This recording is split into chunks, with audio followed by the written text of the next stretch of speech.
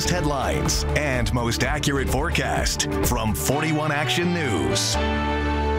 I'm 41 Action News anchor Lindsay Shively. Here are your headlines for Monday, November 2nd. Well, tomorrow is Election Day, but if you can't make it to the polls, you can still vote today in both Kansas and Missouri. In Johnson County, the election office will be the only place you can vote in advance today, but only until noon today. If you don't make it before noon, you have to wait until tomorrow. The same is true in Wyandotte County.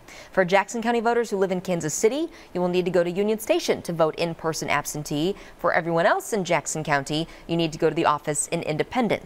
Clay and Platte County voters will also need to head to their election offices. You have until 5 p.m. today to vote in-person absentee in Missouri. If you are voting by mail, all ballots must be received by 7 o'clock tomorrow night. In Kansas, all ballots have to be postmarked on or before tomorrow. The county election office has to receive the ballots by the time they close on Friday.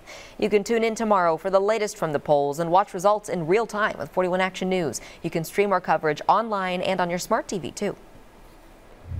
I'm meteorologist Lindsay Anderson. It's a cold start this morning, so layers will be really important to have today. Start off bundled up. Those numbers are in the upper 20s and low 30s today, and then we'll climb into the low 60s for the late afternoon. Lots of sunshine expected, and our breezes will pick up out of the southwest. We could get wind gusts 20 or 25 miles per hour. Election day tomorrow, and the weather looks great here in Kansas City. 72 degrees will be the high with sunshine, and then more clouds are expected to roll in on Wednesday. We're still in the low 70s through the end of the week and the start of the weekend. Cooler air is set to move in on Sunday and early next week, and that's when we could get our next round of precipitation. You can get the latest news and weather anytime at kshb.com.